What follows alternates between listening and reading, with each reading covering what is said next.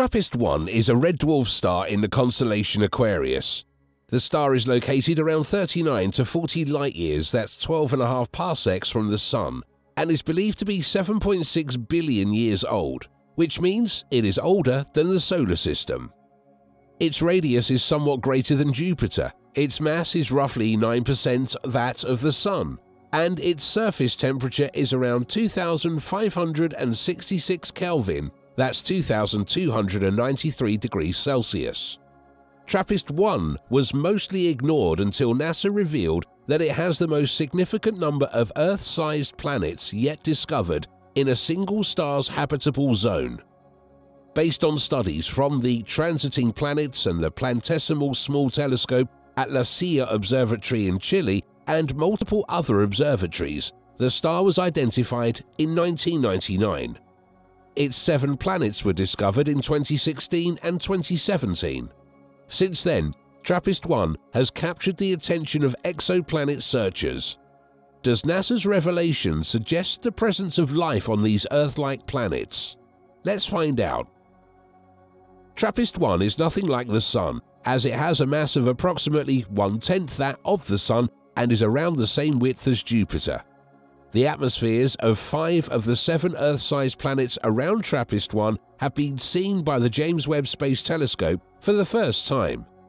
Astronomers believe the 7 planets to be the finest known laboratory for researching what may make planets beyond the Solar System livable. 7 planets were detected in the area, almost equal to the 8 found in our own Solar System. All 7 are located close to their star's habitable zone, where liquid water may exist. The planets of TRAPPIST-1 are held in orbital resonance by the planet's gravity, which may have been there when the planetary system formed. They are probably tidally locked to TRAPPIST-1, forcing them to always face the same direction toward their host star. The orbital period of these planets falls between 1.5 and 19 Earth days. The Hubble Space Telescope had previously shown that the planet most likely lacks a hydrogen-rich atmosphere, which is what the telescope has so far been able to infer. Due to its low density, such an atmosphere would be physically huge and extremely simple to detect. This might indicate that the planet has either no atmosphere at all or an atmosphere that is denser and composed of heavier molecules like carbon dioxide. Astronomers have several opportunities to investigate the genesis and development of Earth-sized planets circling a single star, thanks to the TRAPPIST-1 planetary system. Exoplanet scientists were eagerly awaiting the James Webb Space Telescope. They believe it will shed light on this unique planetary system's real nature. The JWST examines each of the 7 planets using its capability to describe an exoplanet's atmosphere. TRAPPIST-1 is the only known star system with 7 potentially Earth-like planets.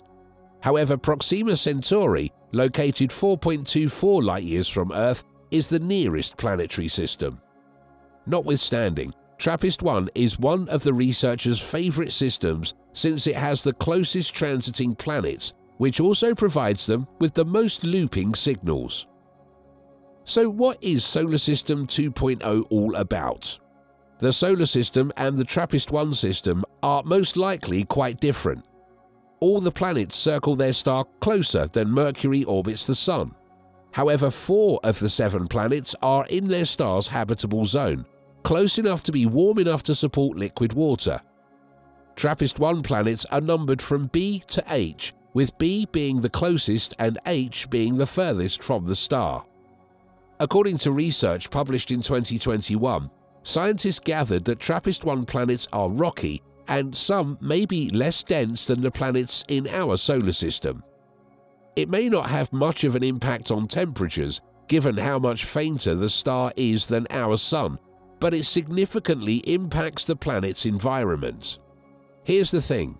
TRAPPIST-1b, the nearest planet, completes an orbit around its star every 1.9 days. That year was so brief. A year on the furthest planet, TRAPPIST-1h, lasts about 19 days. Additionally, all the planets are probably tidally locked, similar to how the Moon is to Earth, so only one side is ever illuminated by the sun. Despite these variations, TRAPPIST-1's variety of rocky planets makes it the top exoplanet for the JWST. Astronomers finally had a peek at JWST's initial glance at the TRAPPIST-1 system after promising work deciphering the molecules present in the atmosphere of WST-39b. Bjorn Benek, an astronomer at the University of Montreal in Canada, analysed and presented the first JWST findings in a symposium held at the JWST Operations Centre, the Space Telescope Science Institute. He pointed out that TRAPPIST-1G does not contain a hydrogen-rich atmosphere. As part of a reconnaissance campaign for all TRAPPIST-1 planets, Olivia Lim, a PhD student at the University of Montreal, and Alexandra Rathke, an astronomer at Harvard-Smithsonian Center for Astrophysics, both presented a paper with comparable findings for TRAPPIST-1b and TRAPPIST-1c. The JWST's first observations did not provide any newsworthy discoveries about any TRAPPIST-1 planets. Olivia Lim, an astronomer from the University of Montreal, detailed 2 JWST observations of TRAPPIST-1b, the innermost planet in the solar system, in a poster presentation at the conference. Her team has also failed to decipher a signal revealing the makeup of the planet's atmosphere. However, early research indicates that, similar to Planet 1G, it most likely lacks a voluminous hydrogen-rich atmosphere. The now retired Spitzer Space Telescope from NASA more than validated the finding in 2017. After observing TRAPPIST-1 for 1,000 hours, Spitzer informed us that the system had 7 planets. Additionally, Spitzer estimated the mass and radius of each planet, enabling basic estimates of the planet's densities, all of which are comparable to Earth's.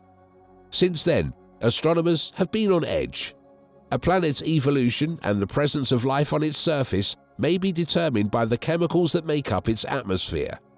Although sometimes the star's magnetic disturbances might produce signals that make it challenging to analyze the data.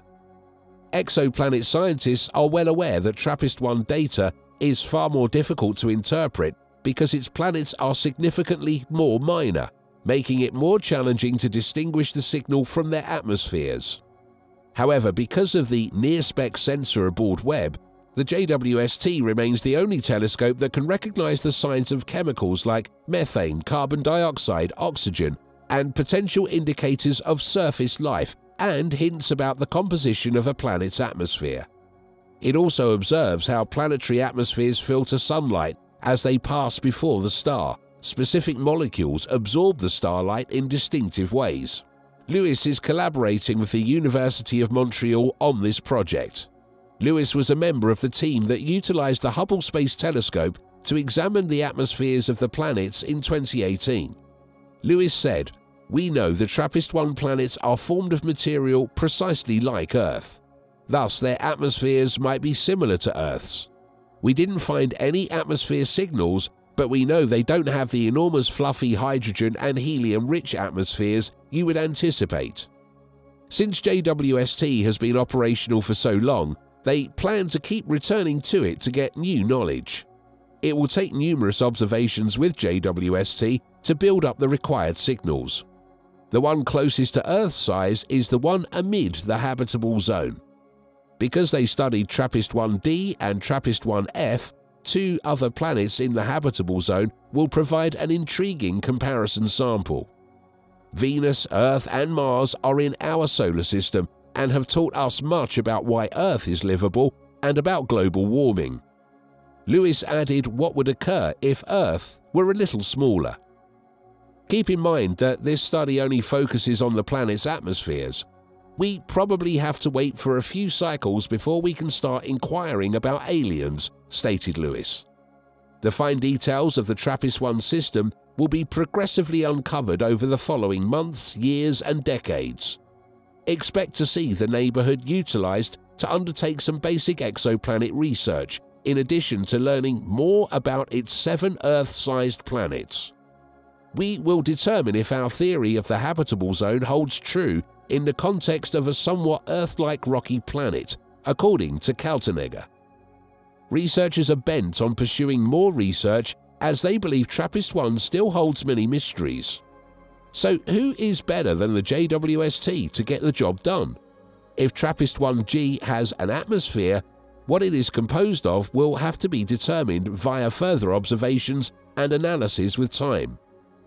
We hope you enjoyed watching this video. If yes, we're sure you would like this next video here. Thanks for watching.